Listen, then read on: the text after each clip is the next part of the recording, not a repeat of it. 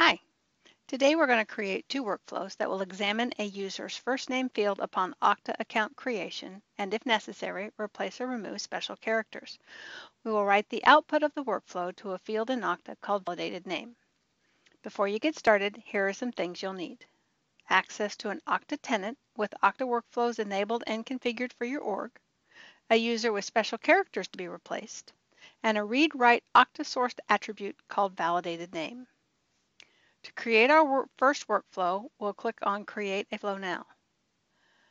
The event that will start our workflow is a child flow. We're going to call the input to that child flow Input. Our first function will be a Replace Patterns function. We're going to look in the input field, and for this Replace Patterns, we will replace with nothing. We're going to leave it blank. We're going to leave all instances true and case sensitivity to true because we are looking at the first name field and we want to be sure that we respect the case sensitivity in the name. So our first input that we want to replace is a tilde. We're going to click on the next box and change that to input 2. And now we want to replace an apostrophe. We're going to click again, change that to input 3. And now we want to replace a space. Notice the /s. Click again, input 4, and now we're going to do an underscore. Click again, input 5, and now we're going to do a hyphen. Click again, input 6, and now we're going to do a period.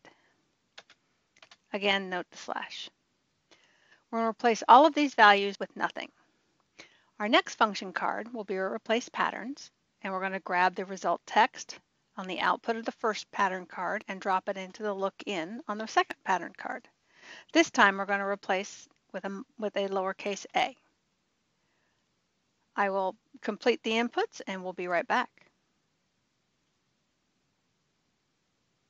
I've completed our inputs for lowercase a, and I'm going to add a new function card, replace patterns.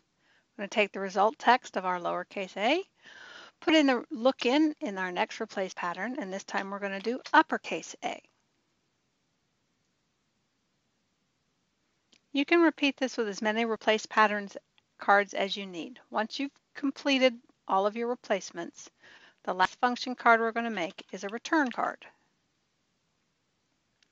We're going to take the results text of our final return card and drop it the result text of our final replace pattern and drop it in our return card.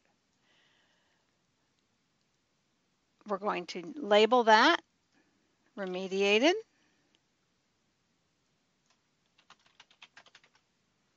And save it and get rid of that. And now we're going to save the flow. And this will be called Special Character Remediation. We're going to save all the data that goes through it, and we're going to turn it on. Then we're going to create a second flow, and this time the flow will be triggered by a user create event.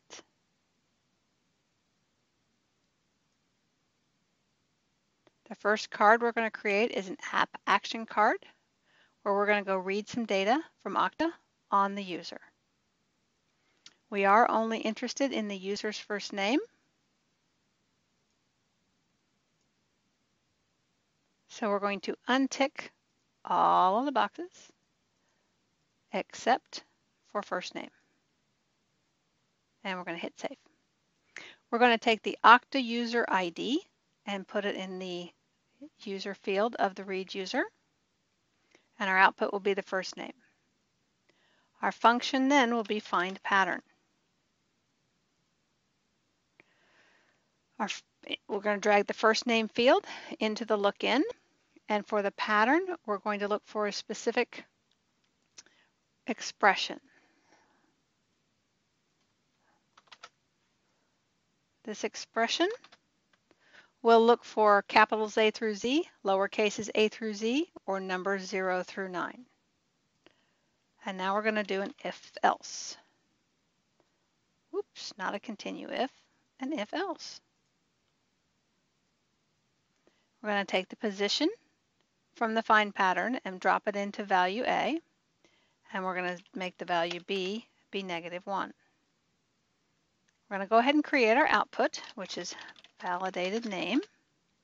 And if the value is true, we're going to assign the first name, and we're going to change the output to unchanged. I want to drag that into the drag true output here.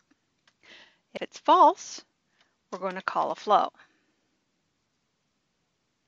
We're going to select our special character remediation flow that we created, and our input will be first name.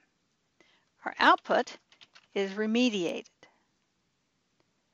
We're going to drag that into the false, and now we're going to update Okta.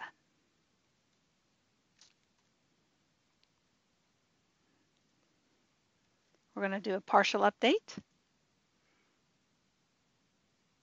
And for this update, we are only interested in our field called validated name. So we're going to deselect everything else except for validated name.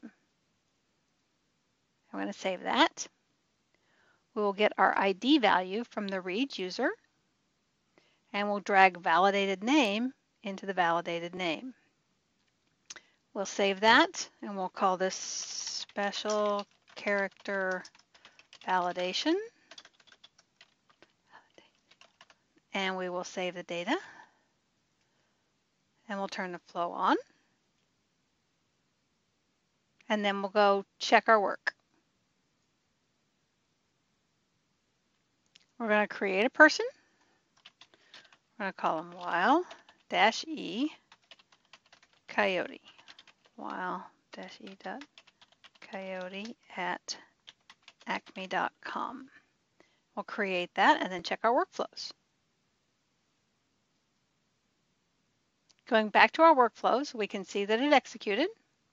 If we check our flow history, we can see that it ran and it noticed that there was a dash or hyphen in the name, and it remediated it by removing the name. And then we updated the validated name field with while-e without the dash. Thank you. I hope this was helpful.